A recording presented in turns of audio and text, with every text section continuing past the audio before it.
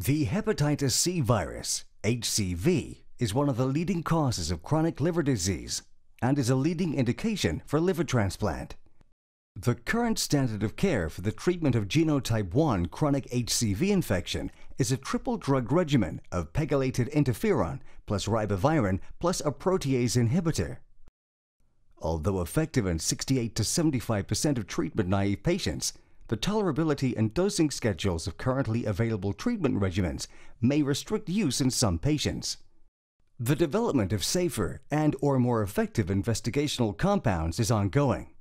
Our increasing understanding of the HCV life cycle has revealed a number of potential targets for pharmacologic intervention. The hepatitis C virus, a positive single-strand RNA virus, enters the body via the bloodstream and targets the hepatocytes.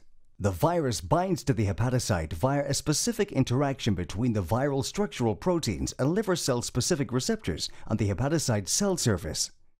The virus then enters the hepatocyte via receptor-mediated endocytosis.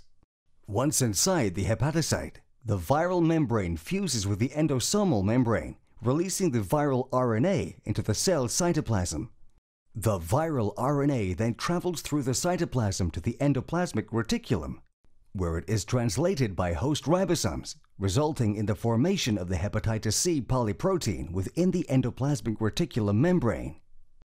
The resulting HCV polyprotein consists of 10 structural and non-structural proteins that play essential roles in the virus life cycle and represent potential targets for pharmacologic intervention.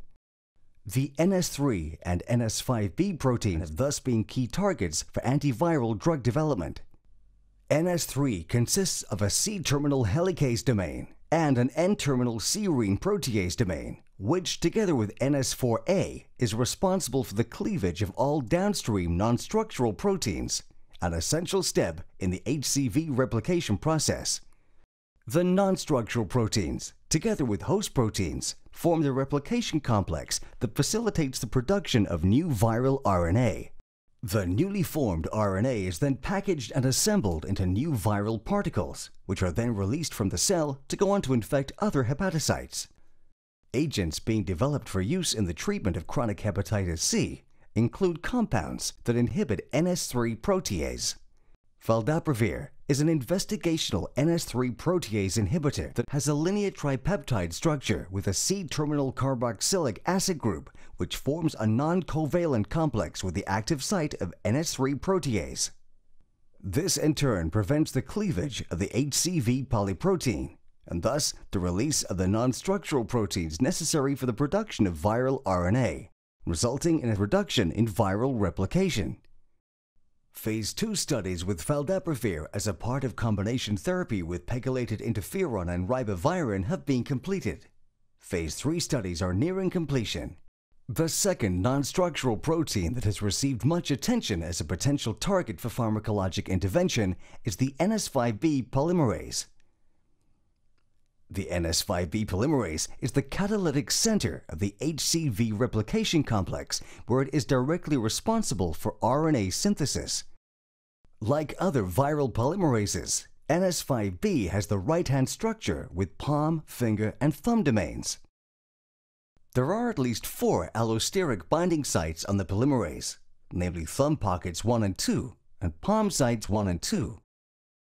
The investigational agent BI-207127 is a non-nucleoside thumb pocket 1 inhibitor.